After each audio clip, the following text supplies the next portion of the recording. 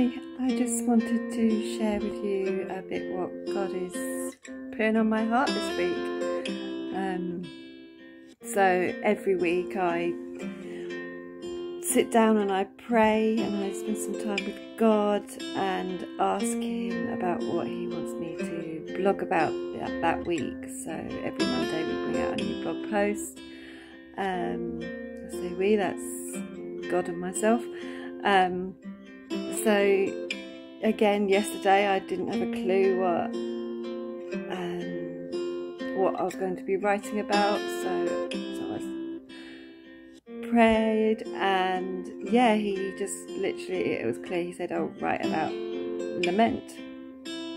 So I was like, oh, I'm not 100% about it, so did some research, and anyway, long story short, I wrote a blog post yesterday. I don't know if you've seen it yet or not, but I will put the link in the comments. And yeah, it's about what is lamentation, or what is lamenting, and why we should do it, and how to do it, and why it benefits us. And the answer is it's good for our well-being. And wow, is there so many examples in the Bible of lament, and the amount of people that did it and how to do it. There's many a psalm that is a form of lament. It is a form of expressing deep hurt and sadness and sorrow, and it's healthy to do so, as it says so right there in the Word. So that was yesterday's blog post, and yeah, today I just popped on a counselling session, and I was ready to say, oh, I'm feeling great. I think we can start weaning off now. And yeah, because so the reason I started counselling in the first place is to do with the neurocardiogenic syncope, which I have. So it's like a vicious circle. When it gets bad again, it affects my mental health. Now, I say that it used to affect it quite very severely, to the point as when every time it started again. So back in 2018, you've probably heard the story many a time if you follow me or listen to any of my testimonies or stories, but I lost my driving licence. I couldn't go out on my own. I lost my job. I was grieving, and I went through this whole process of grief, and eventually I submitted and gave up myself to God and asked Him to help. And basically the rest is history. I'm not going to go into all that again because I've repeated myself so many times. You're probably getting bored of hearing it, to be honest. But my point of this video today is that it's all about lamenting. And so yeah, back to the counselling.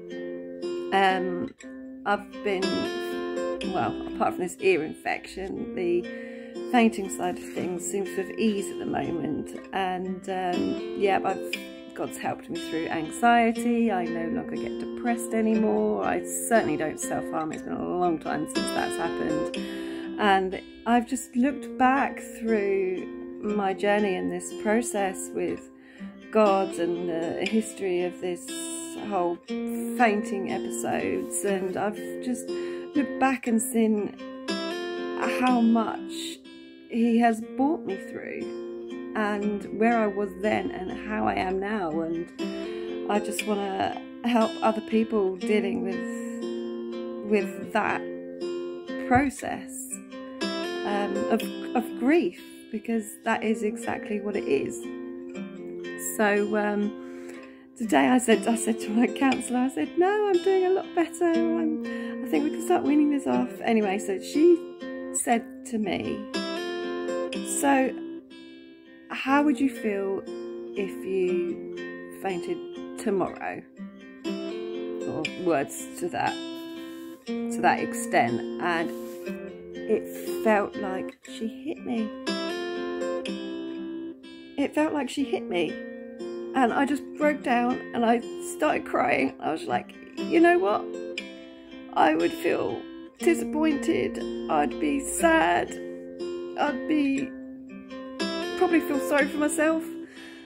And yeah, those feelings are still there. And I got really cross with myself for feeling those feelings, because half an hour earlier I was good and things were great.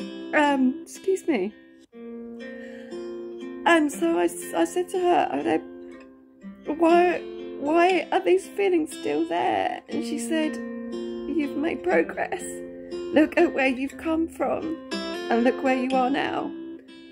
And you know, when I said it hit me here. And if I imagine those feelings where they were last year or a few years ago, they were deep, deep down. I couldn't even see them. I didn't even know that they were there. Excuse me. My eyes are leaking. Yeah, I didn't know that they were there, those feelings, before. I'd buried them so much that every time I went through another bad patch, I would go through this whole stages of grief again, and depression again, and self-harm. But like I said, I haven't self-harmed for over 2 years now. And I can safely say I definitely don't get depressed anymore. I have moments where I might feel a bit meh or feel sorry for myself, but that passes. That passes within like an hour at the most. Minutes, sometimes seconds. But my point of this video is that it's okay to feel these emotions, and it's healthy to recognize these emotions. And we are human, we are on this world, and we will experience grief and sorrow and sadness. It's part of life on this earth. Until we are in heaven, we will experience all those things. And as you will see in the post, it's okay and it's healthy. And I'm not going to say we want to experience these feelings, because chances are we don't.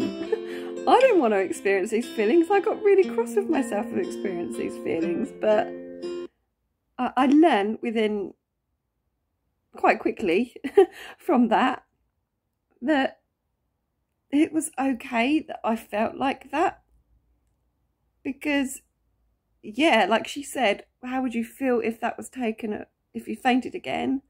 I'd be like, oh, I recognise them. And that's the point in this video, is it's okay to have feelings.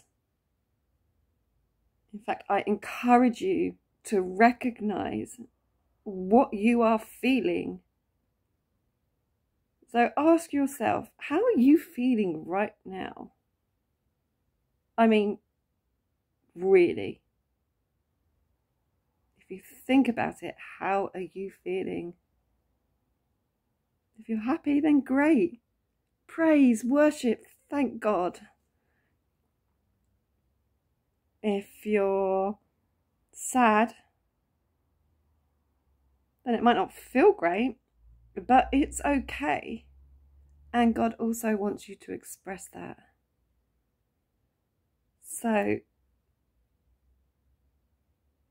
make a note.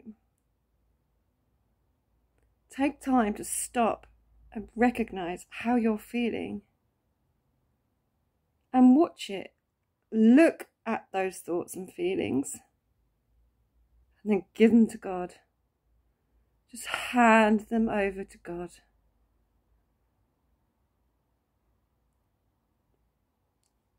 And that's how God wants us to be.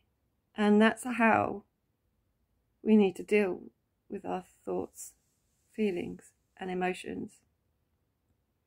And remember, as I said, it's okay not to be okay. Just express that, recognise that, and hand them over to God. So ask yourself today, ask yourself tomorrow, take time to just stop, stand back and ask yourself, how are you feeling?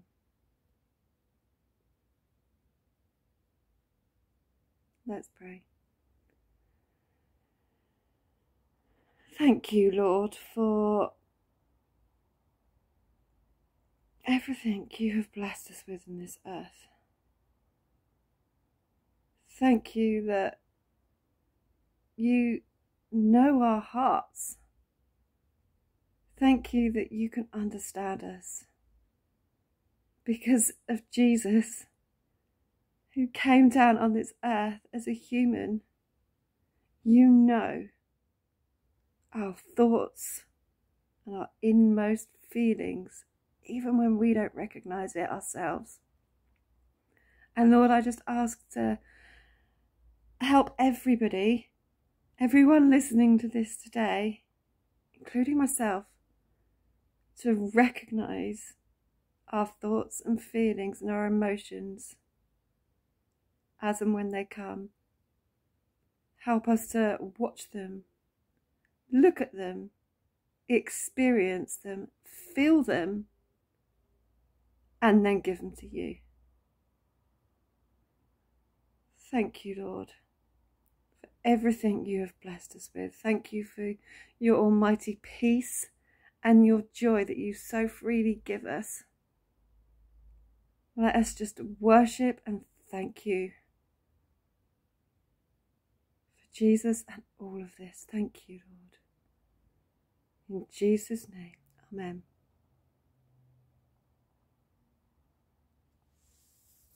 I will see you all again soon. God bless.